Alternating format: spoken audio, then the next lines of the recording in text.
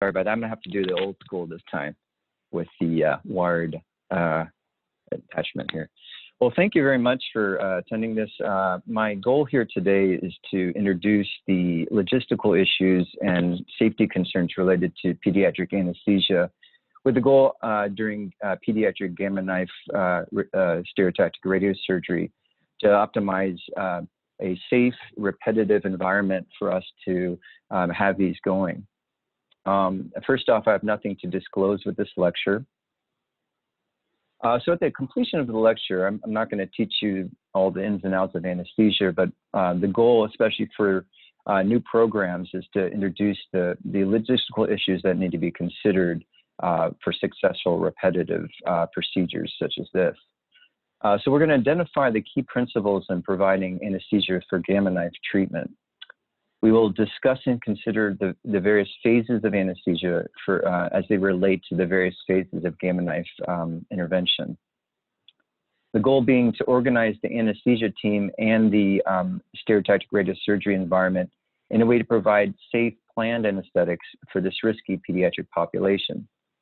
And then lastly, to identify and appreciate potential risks of anesthesia and identify systems-based processes to optimize patient safety. So just an overall general key principles of gamma knife anesthesia. So the goal being to prepare multiple remote non-operating room anesthetizing locations. That includes anesthesia machines, pediatric specific anesthesia equipment, and immediate access to anesthetic as well as emergency drugs. The goal being to prepare each clinical environment for both ferromagnetic and radiation, and also to ensure adequate communication between sites to ensure workspace and equipment availability at all times. One key principle is patient optimization prior to the anesthesia induction. Now, obviously, with the goal being to minimize any complication during this potentially day-long anesthetic. So just in brief, the appropriate NPO status is essential. Any potential recent illnesses must be optimized and ensured to maximize safety, especially after the procedure. And then optimal consent for these procedures to be done under anesthesia. The pre-existing conditions that may be considered can include antiemetics, bronchodilators, antihypertensive, antiepileptics, anticoagulants, antibiotics, and analgesics prior to induction. A lot of these patients may have concomitant issues related to chemotherapy, such as chemo-induced nausea and vomiting. Other options or things such as risks for positioning for a day-long anesthetic all need to be put into consideration. The intraoperative goals can be somewhat challenging at times. Those include to ensure adequate depth throughout the entirety of the procedure. That includes transport, as well as ensure full anesthetic at every single location. And that may include all the way through the postoperative phase if situations such as flap time for vascular hemostasis, if groin access, for example, was obtained for an angiography. Secondly, the goals being to maintain airway patency, normothermia, which can sometimes be challenging in cold and radiographic environments, hydration, hemodynamic stability, safety with positioning and transport of the patient, as well as adequate analgesia and sedation. Most importantly, emergency protocols need to be rehearsed and practiced in simulated environments to ensure immediate addressing of potential emergencies if they do persist. The phases of anesthesia for gamma knife firstly include the pre-procedure. This is where we optimize the safety and ensure that everything has been done to ensure safety throughout the day. That includes the history and physical, consent, final patient verification readiness, review of systems, intake vitals, and pre-medication. So just in this population, pre-medications are quite often frequent for many patients prior to anesthesia. The inter-procedure phase after timeouts includes patient monitoring begins, and then the induction of anesthesia. So typically we have a room that is prepped for the induction of anesthesia. Typically patients may either undergo anesthesia via mask or IV induction if a central venous catheter is indwelling, such as a PICC line or port. Otherwise, after mask induction, an IV can be placed. Now, it's very important to ensure patency of the IV, as often the interphase procedure times include IV anesthetics. So things such as infiltration of the IV can result in patient getting lights and potentially emerging from anesthesia. The airway manipulation is important, and 100% the recommendation is to place an endotracheal tube. As after the endotracheal tube is placed, we're going to place a mask on top of the patient. So the ability to direct procedures to the airway becomes drastically more difficult and in terms of timeliness as well. And then obviously maintenance of anesthesia requires optimal access to medications at all points of the gamma knife procedure. And then postoperatively, ongoing sedation may be required if hemostasis is required post-angiography. And then emergence of anesthesia can be associated with some complications, and so postoperative monitoring will be required after the end of the procedure.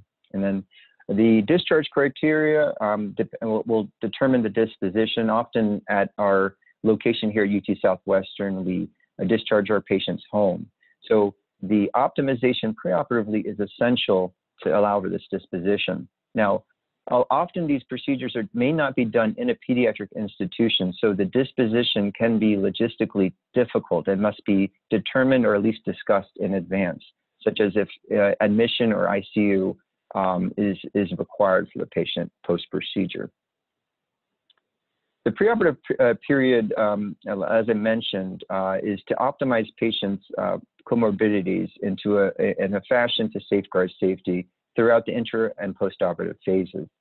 As I mentioned earlier, recent respiratory illnesses, failed NPO status, late patient arrival, uncontrolled medical conditions such as nausea, vomiting, respiratory symptoms such as uncontrolled asthma, uncontrolled hypertension, and renal dysfunction can all place increased risks during the anesthetic period or postoperative period.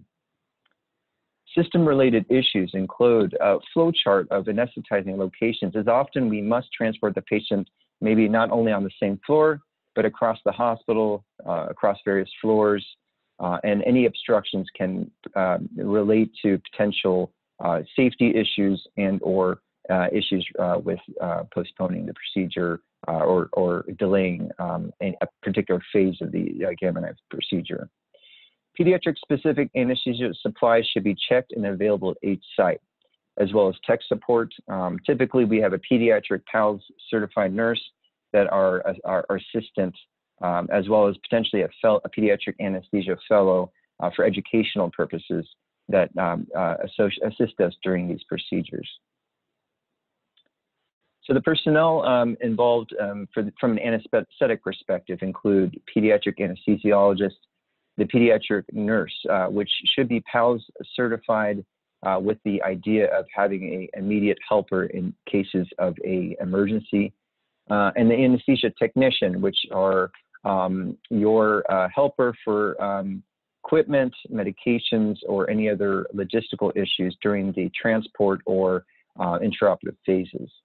The radiation oncologist, radiation technologist, physicist, neurosurgeon, and their interventionalists will also be available at those various areas of treatment. The intraoperative period, as I discussed earlier with induction, the intubation is essential to ensure a secure airway throughout the entire day. As I mentioned earlier, normothermia, hemodynamic stability, and patient positioning are key, especially under general anesthesia. Clear communication and a coordinated effort for all patient transfers and positioning are essential. As I'll show you in the following slides, the head frame can be quite heavy in a stereotactic way and can be, due to this heavy frame on a small body, there could be chances for either positioning related issues or even injuries to the cervical or cervical spine, skin, or peripheral nerves. System-related issues in this phase include the availability and access to anesthetizing medications and equipment throughout. Specific equipment that are pediatric specific. We have, for example, children ranging from under a year to, as Dr. Wepper mentioned, over into the adult related ages. And so having a variety of sizes available for a particular patient are essential. And also the availability of a pediatric specific emergency crash cart should be available throughout that period as well. So as was mentioned, the head frame placement it typically happens right after the induction of the anesthesia and intubation. As we show here, this is a small patient that is undergoing head frame placement, and special torque wrenches are ensured to minimize trauma to the cranium. And we use a special ramp to, get to the backside of the patient's head while they're under anesthesia. As we see that the frame is heavy, we must have support on the back to minimize any significant traction on the spine. And the endotracheal tube is in the corner here, and that shows the circuit, which I'll show you in the next slide, attached to the anesthesia machine. So, so again, in this phase, clear emphasis is essential because any potential drop or anything of the patient could potentially relate to injury. The planning phase and preparation for transport. So there are some phases of the anesthetic period where we are waiting and the patient remains anesthetized. During this time, patients can get cold or hypothermic or even become hemodynamically unstable.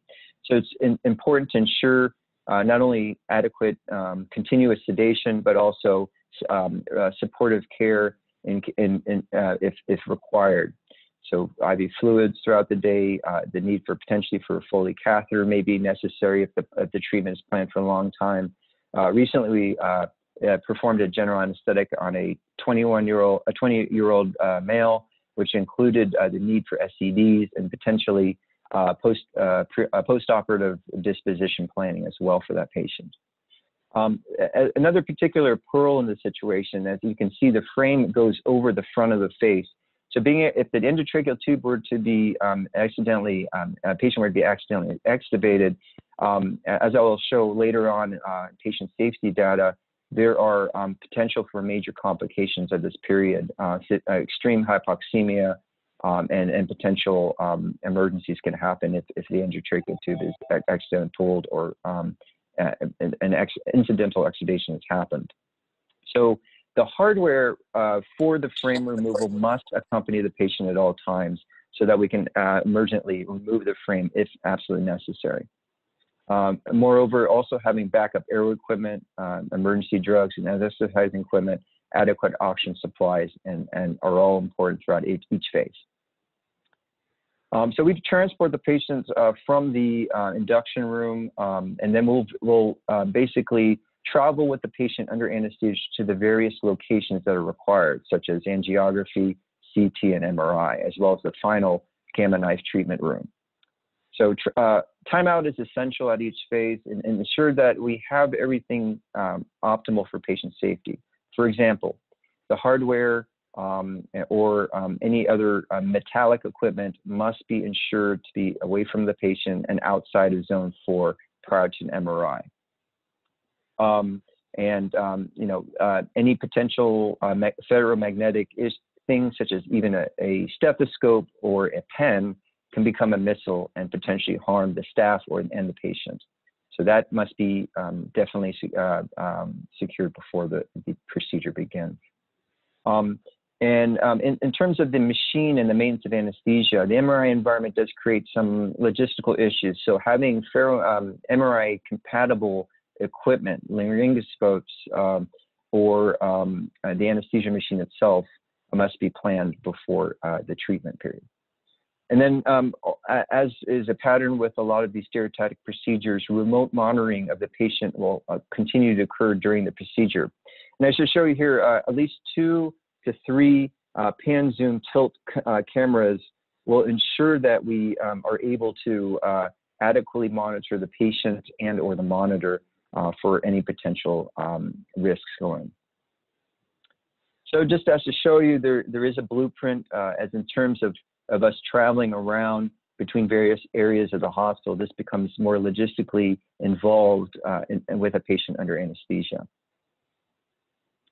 The postoperative period may require continuation of anesthesia in the situation if groin access was obtained for flat time and hemostasis prior to patient discharge. Some potential side effects of the anesthetic that can happen include postoperative nausea and vomiting. And with that being said, there is a risk for aspiration if that were to occur. So it is the anesthesiologist's obligation to ensure that the extubation and emergence is done so in a safe manner to minimize that. Shivering, emergence delirium, and desaturation or hypoxemia for a variety of reasons from breath holding, laryngospasm, bronchospasm are all possible, and it's our obligation to optimize that, minimize that from happening. System-related issues do include the nursing. So especially at an adult institution, pediatric-specific nurses may be required for all the various issues related to the pre, intra, and postoperative care. And then finally, the final disposition should be discussed beforehand, such as a potentially neurologically unstable patient, which we rarely would do for gamma knife radiosurgery. However, if any potential complication were to happen, admission or intensive care availability should be discussed. And as I was discussed earlier, the patient must meet discharge criteria, and that must be signed off by an anesthesiologist and team prior to transport to home by the parents or transport back to the pediatric institution for further care. So just a real brief overview of safety data in pediatric gamma knife. So currently, safety data for pediatric non-operating room anesthesia, or we call it NORA, such as diagnostic or interventional radiology, endoscopy, cardiac catheterization, radiation oncology, and including gamma knife, is quite limited. There's roughly 0.01 to 3.5% incidence of adverse events from pediatric sedation reported in the radiation oncology literature. And those typically, most of the reports are from external beam radiotherapy, and airway complications appear to be the most common. Gamma knife specific anesthesia data is even more limited and is subject to underreporting, such as this procedure is not the most commonly done. The Wake Up Safe was established in 2008 by the Society of Pediatric Anesthesia, called the Improvement Initiative, in conjunction with the American Society of Anesthesiologists. And it's a national registry of peri-anesthetic serious adverse events in pediatric patients. As to date, there are 34 national pediatric institutions involved, and roughly data from about 500,000 anesthetics are recorded every year. The authors at Christensen et al. Queried the Wake Up Safe registry from 2010 to 2018. And they noted 3,379 adverse events in 3.3 million anesthetics. In the radiation oncology subgroup, there were noted to be 6 major adverse events, 0 deaths luckily, but 2 CPR events and 2 ICU admissions. When you go back to the data, two key causes were potentially looked at as being related to these events. One was the stereotactic mask. So in one case, a patient undergoing stereotactic radiosurgery suffered bronchospasm under anesthesia, inadvertent extubation, difficult ventilation, and reintubation requiring emergent mass removal. The patient got to the point of hypoxemia requiring CPR due to asystole, and eventually got return of circulation and ultimately required ICU admission. Upon falling, it seems that the patient recovered well from that with no prolonged sequelae. The remote patient monitoring also becomes a potential confounder, and it can become a serious safety issue. There were 3 reported medication administration errors and laryngospasm event, which involved the mask and delayed recognition. And these were attributed to limitations of remote monitoring.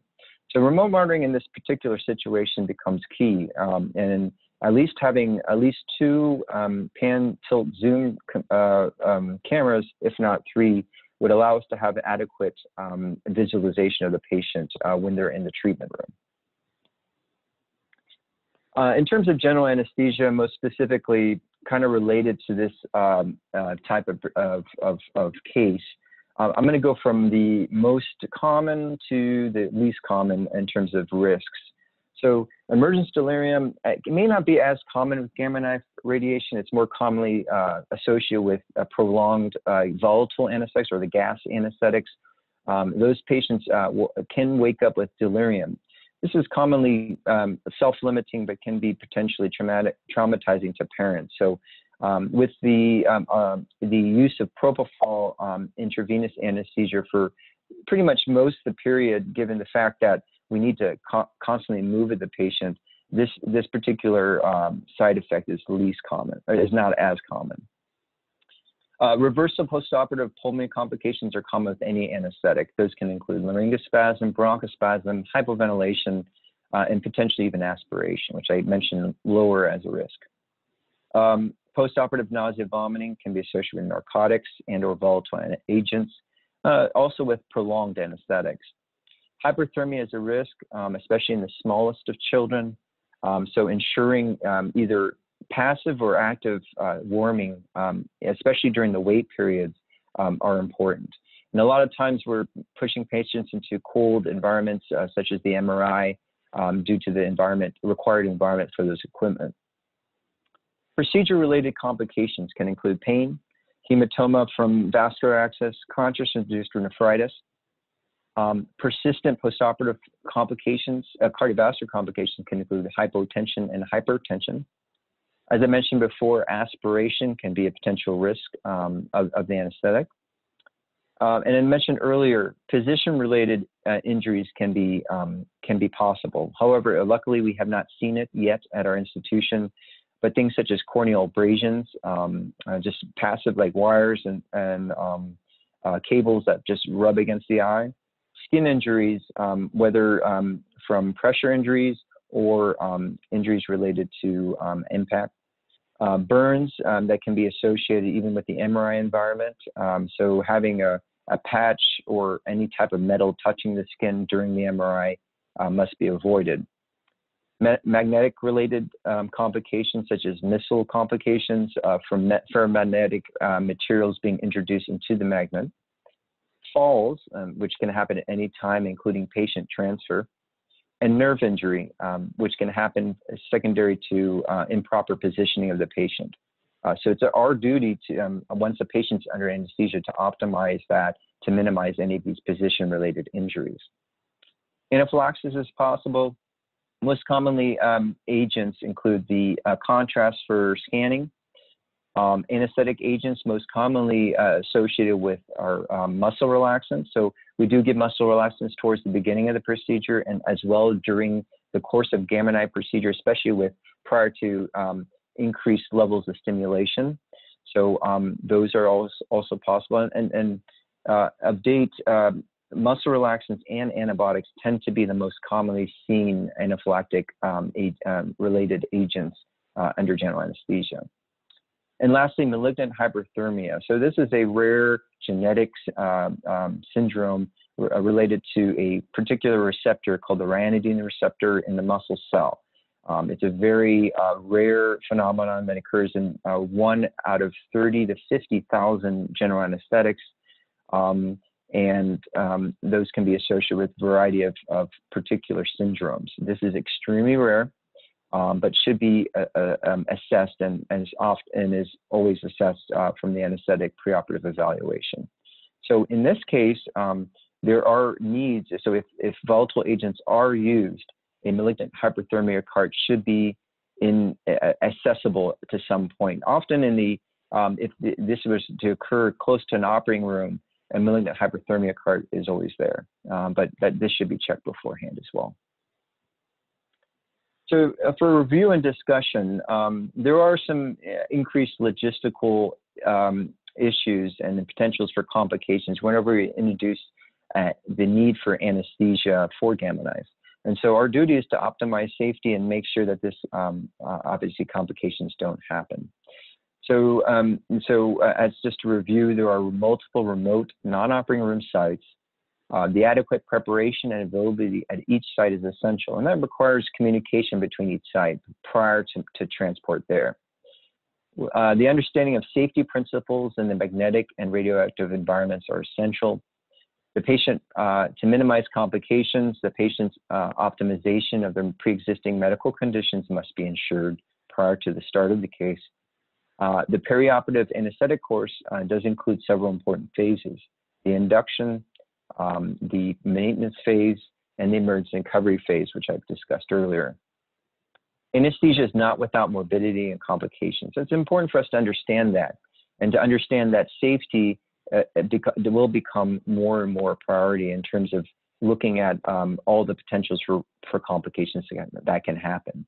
So the availability of things such as difficult airway equipment, emergency medications, emergency equipment, and having a particular code response and a code team protocol are important.